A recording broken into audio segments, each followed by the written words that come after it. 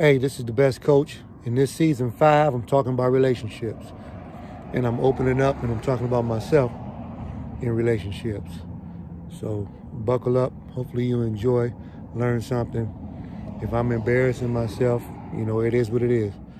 But all I want to do is try and get the point across that you can't keep secrets and you just got to tell the truth. BX always talk about clarity. So clarity is something that you need to have. And that's it. So you have clarity by opening up and letting people know exactly where you come from, what you're thinking, what you've been through. And let's see if we can go forward and build a kingdom where everybody prosper. I love y'all. Hopefully you enjoy this episode, this season of The Best Coach.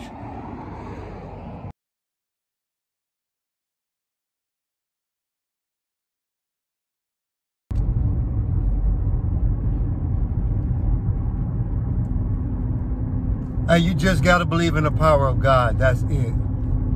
I don't know what else to tell you. If you've been frustrated with circumstances, with people, situations, lonely weekends, you better focus on the power of God. For all of the people that don't believe in biblical texts,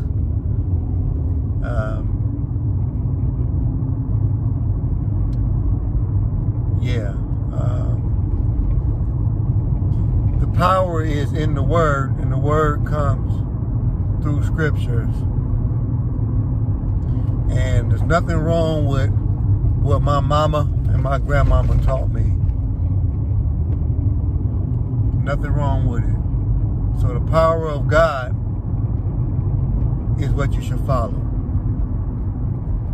If you've ever been robbed, if you've ever had surgery, if you've ever been shot, if you've ever failed a class and had to repeat a year, if you've ever lost a family member, a loved one, you better believe in the power of God. If you've ever been evicted, talking to my student athletes, if you've ever came back to your dorm room and found a roommate committed suicide, you better believe in the power of God. Well, the reason why I say that is because you better believe in something. You won't be able to believe in a parent because everybody don't love their parents. Some parents have been abusive to the child. So there's no way somebody can channel their life to believe in something that has harmed them. So that's out of the equation. So now we can't believe in no parents. So now you want to believe in your doctor, the doctors lie. They use drugs. A lot of them are cocaine addicts or drug users. Can't believe in them, so you got to believe in the power of God. You can't believe in yourself because you lie to you all the time. If you was happy with you, then you wouldn't need nobody else to confide in. You wouldn't need no counselor or psychiatrist or somebody you got to pay a lot of money to if you believed in you. So you better believe in the power of God. Can't believe in those school books. When it comes to the biblical text, you just read it and you learn some stuff from it, apply it to your life, and you keep going. And I'll give you maybe one right now to peel out of the book, and that's do unto others as you will have them do unto you. If you don't want to read and believe nothing else, believe that one. Do unto others as you will have them do unto you. If you don't know what that means, I can explain it quickly. All it is if you want something done to you, you do that to somebody else. If you don't want nobody stepping on your shoes, don't step on nobody's shoes. If you want somebody to give you a hug, then give hugs. It's really that simple. So the power of God, that's what I'm telling you right now. This is an order.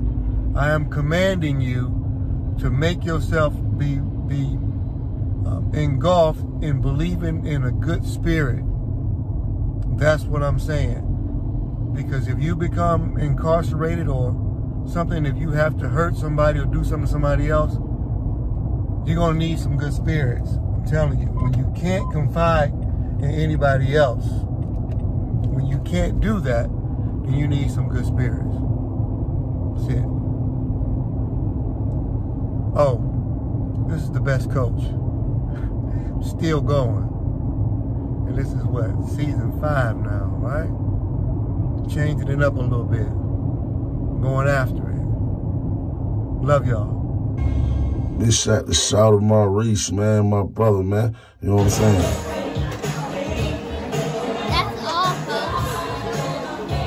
folks. Let there be light.